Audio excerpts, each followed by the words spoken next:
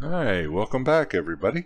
This is my first episode of Throwback Thursdays, and we are starting a new game called Uncharted Waters. A little bit more about it. It's a trading sim game made by Koei Corporation back in 1991, Super Nintendo.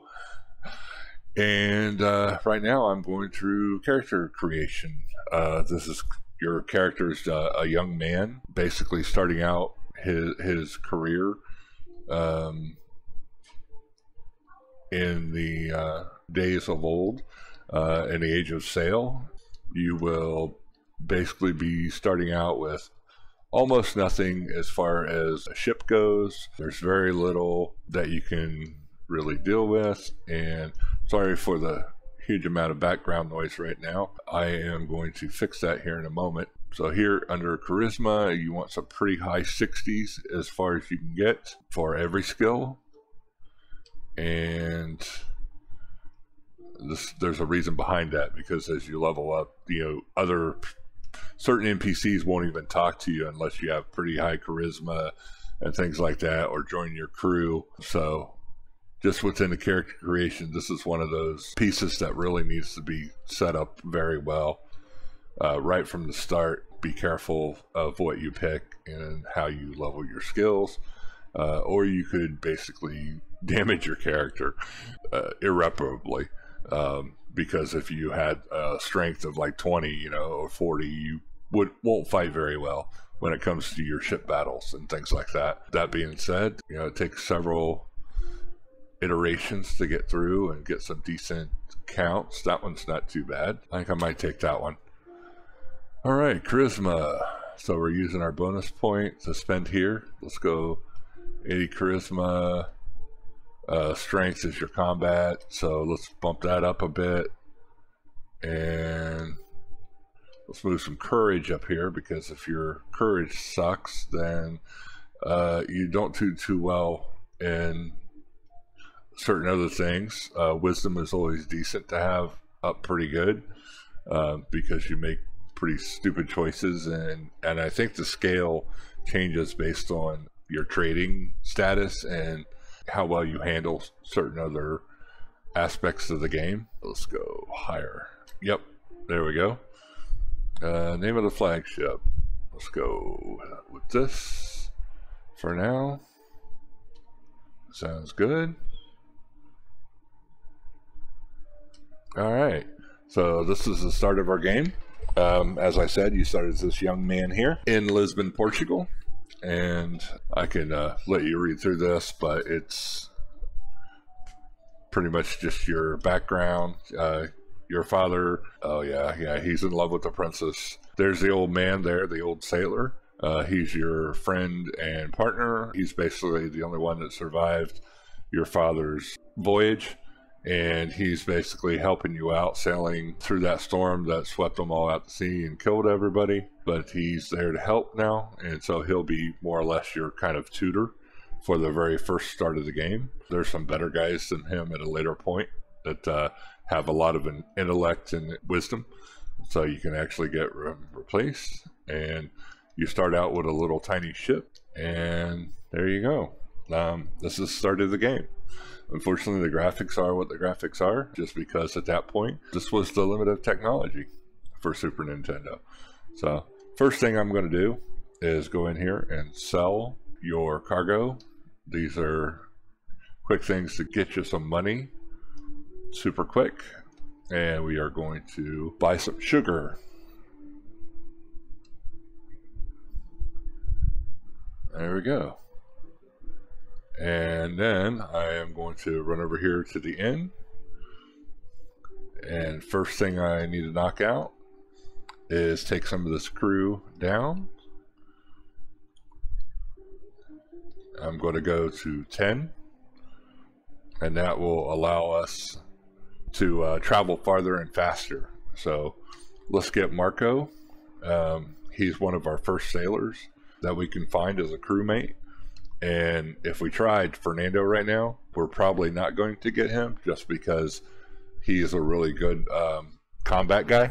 He takes a lot of charisma and other skills to be able to get the higher level guys on your side as far as crewmates go. This section down here, this building is the inn. You can sleep in here. You can go in here and check your stats, your crewmate stats, things like that. Let's check out Marco. He's okay, but he's a starting out guy at age 14. Pretty much he's only good at sailing, which he'll come in handy in a little bit when we finally get a new ship. And then this building is the store where they sell you goods like extra icons, sextant, a dagger. This is always good to get early on, just because it helps you know what your position is at sea. And some of these help you in combat stats as well as this, as well as weather. And then you can also get information on nations. The inn here is all about hiring crew, finding mates, getting information from the barmaids and from the bartender, drinking, as well as gambling. In the castle here, you've got 3 castles, one in Lisbon, one in Istanbul, Turkey, and then one in Spain, in Madrid. And you basically go in here, you're going to get kicked out because you're a commoner. You have no fame yet. So until you get some fame, you can't go in there. And down here is the port, the docks, if you will. You can buy and sell, fix your machines, remodel them, your ships. You can buy used vehicles, you can buy new vehicles, but we're going to leave that for now. And the first thing we're going to do is run out here and sail away. We can sell for 18 days, 33 days. Sorry, I reduced my guys. Yeah, but if you left it as is, you would only be able to sell for 18. So you can see why I dropped it down from 20 guys to 10 guys. And I can't do anything about that animation. And we'll try to go from here.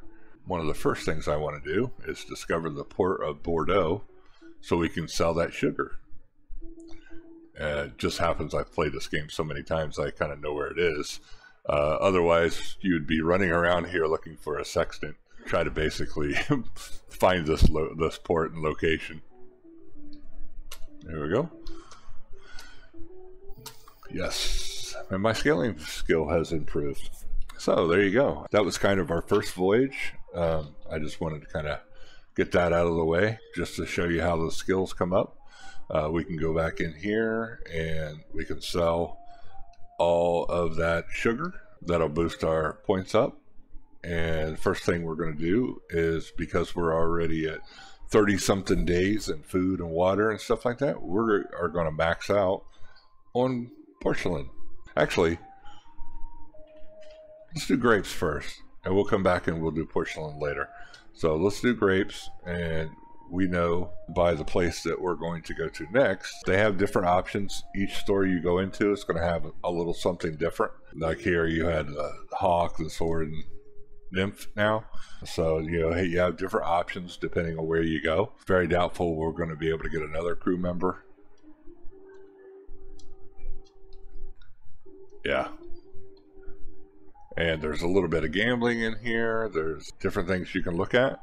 But we're going to sail off right away and head up here to Antwerp. Unfortunately, like I said, you got to wait on these animations to roll out. But as soon as they play out, you're popping back up in the overland map world. All right, first thing I want to do, can I turn...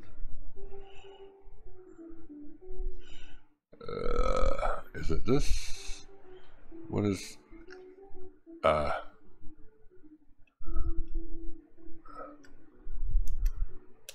I'm trying to find the key for disabling... Ah, there we go. Music. Off. Speed. Let's change it to 10. There we go. No, I'm not quitting yet.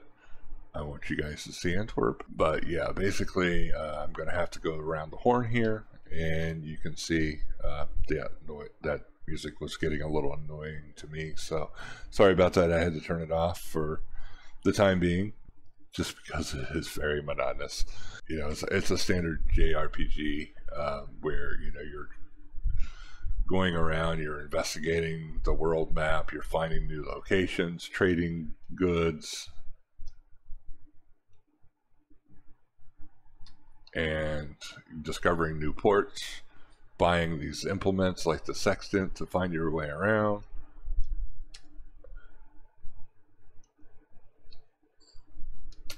Yeah, and there is weather in the game as well as storms and things like that. So you have to buy the head of your ship, the mast, or the figureheads. So you have to buy different figureheads and things like that. And yeah, grapes are 63 here. So we just made some buku bucks. There we go. And while we're here, we will buy porcelain. Actually, we won't. Let's wait on that, and let's buy sugar first and visit one more port while we're up here. So now we got 39. And as we go around to these different ports, I'm just going to show you basically Northern Europe. And that's pretty much all the room we have. I am going to run up here. We're going to sail away. Yep, we got 22 days worth of food and water. Let's go ahead and get on out of here.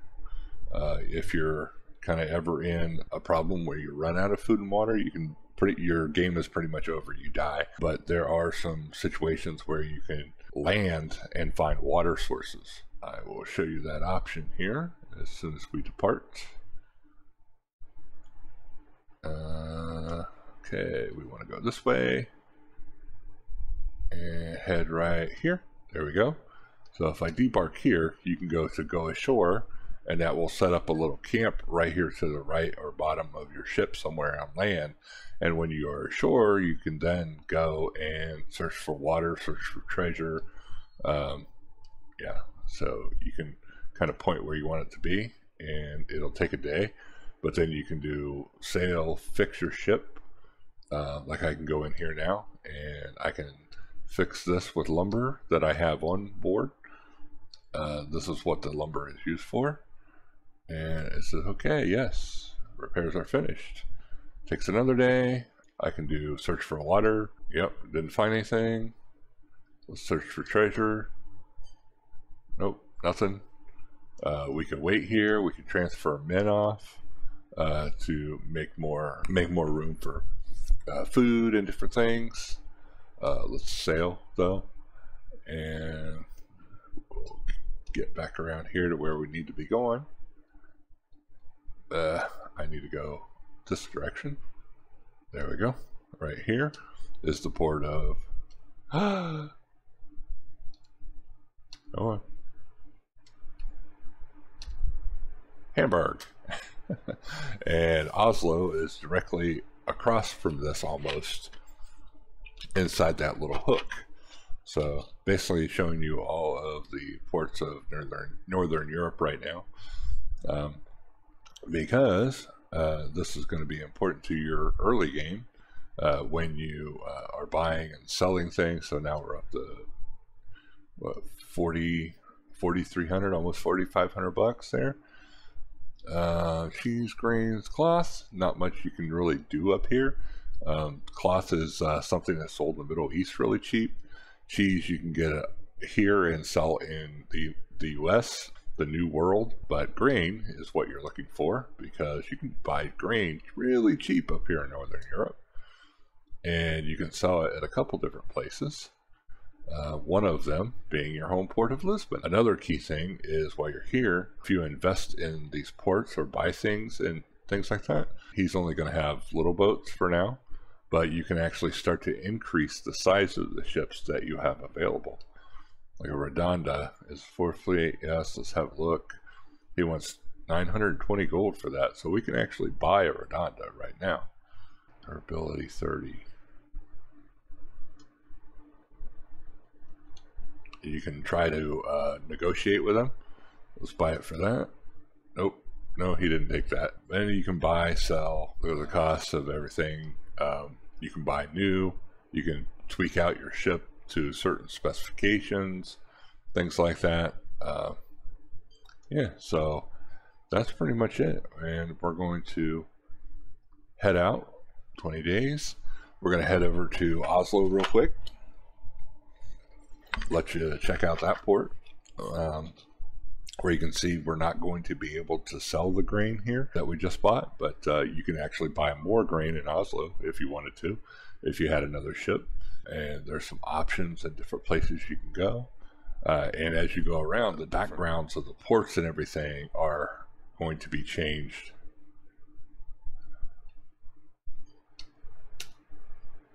Depending on where you go. In Northern Europe, they've got this brick look.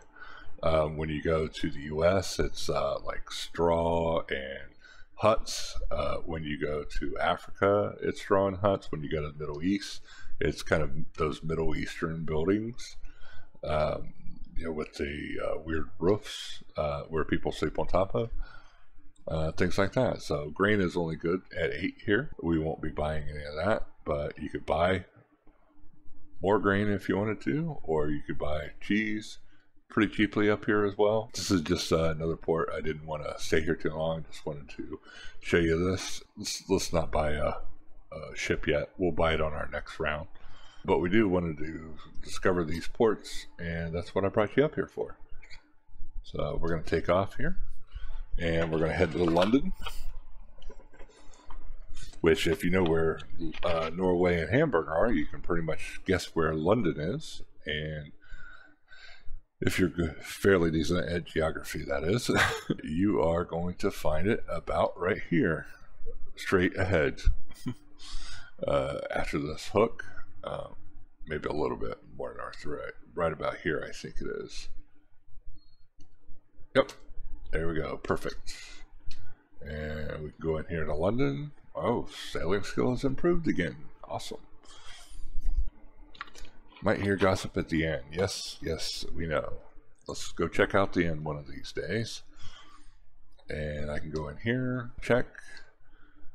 Green, really bad still. Let's go to buy, see if we can buy anything else. 12 firearms. We can buy firearms up here and sell those in America pretty good. Porcelain is always good. And wool, that is what I am after. We can buy 4 wool since we made some room by eating our food. And let's go in. Usually when they crop up little things like that, you can actually find stuff. Are there any mates? Nope. Let's gossip. Nope. Let's gossip again. You'll have to do it a few times sometimes. Someone is looking for me in Antwerp. Okay. So that's why you get little missions like that sometimes. The waitress should pretty much say the same thing. Yeah, go to Antwerp, and they'll tell you where to go in Antwerp. These are 2 of the gambling games you can play, poker or blackjack. Run around here and do a quick session. We'll bet 5 to start.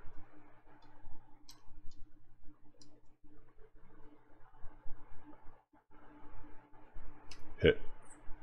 Hit. Stand.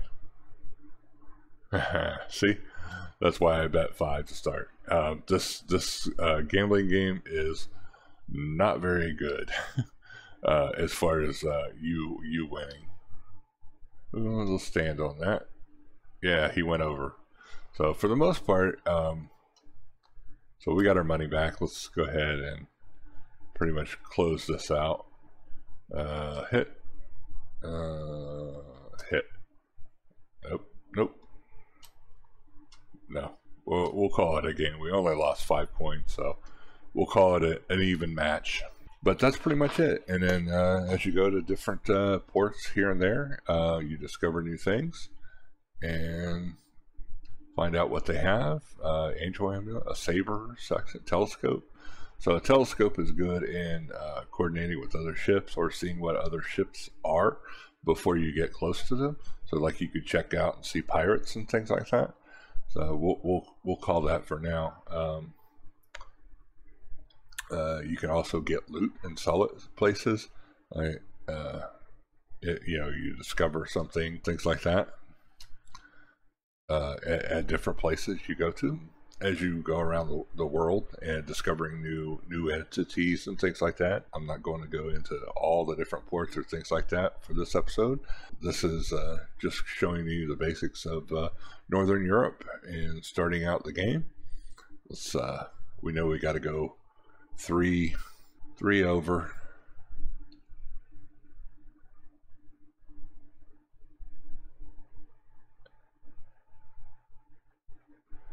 I don't want to go to Antwerp yet. And 3 down.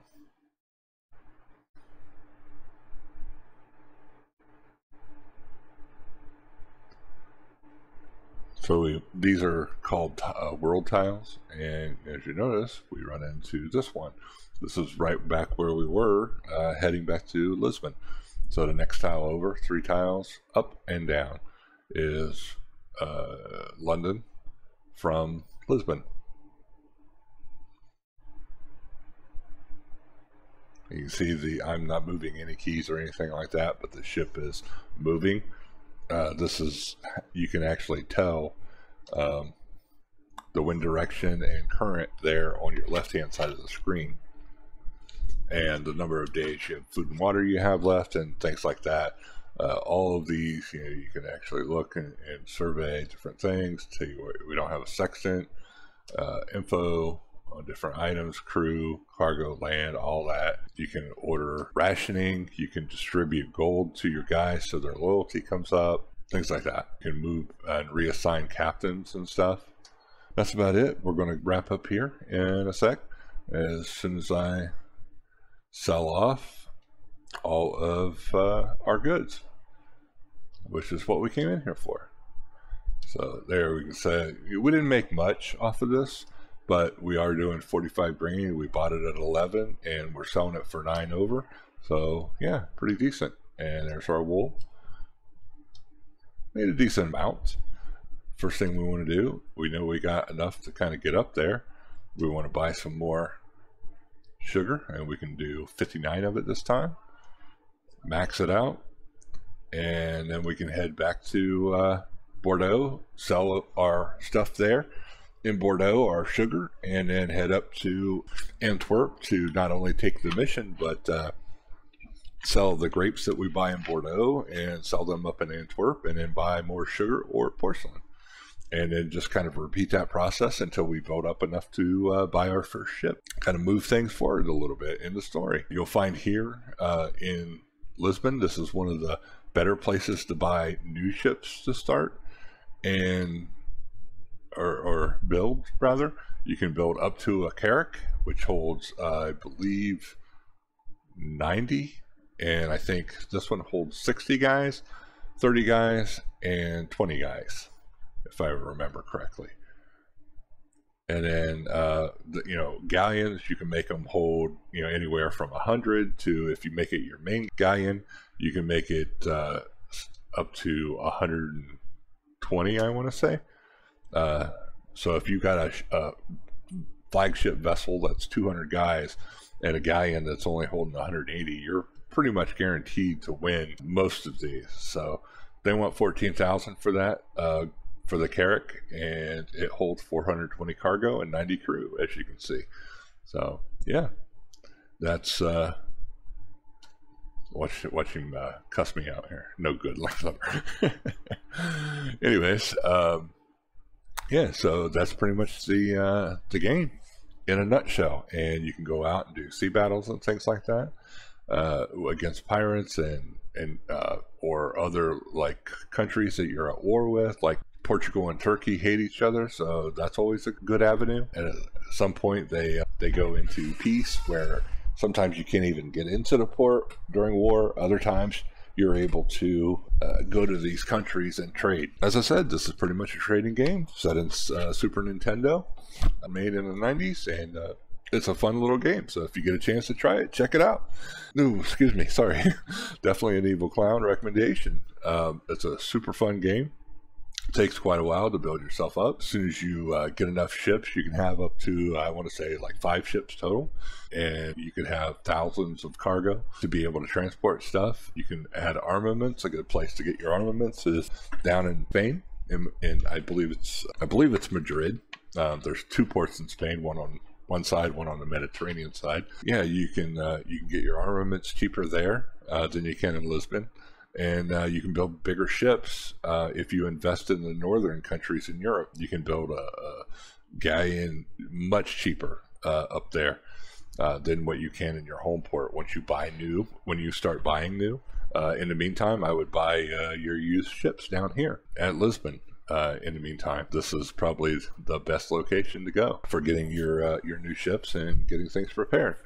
So that said, I'm going to leave it here, guys, and hope you have fun trying out this game, playing it. Again, this is an emulator on ZSNES, ZSNES. I haven't updated in a long time, so who knows what update version they're on, but this plays all the older .smc versions. These are chips that emulate the ROMs. Just do searches for SNES ROMs, and that should find you a ton of old games. Most of these are free if you go looking for them, and they're super fun to play. So I hope you enjoyed this series, or at least this first session and episode of Uncharted Waters, and hope you come back next Thursday. Well, actually, yeah, I'm going to post this on the Thursday before Christmas to make sure it's scheduled. So hopefully the week after that, I have some time to work on a new game, and hope you enjoy that as well. So enjoy the new series. I'll talk to you all later. Evil Clown is out of here.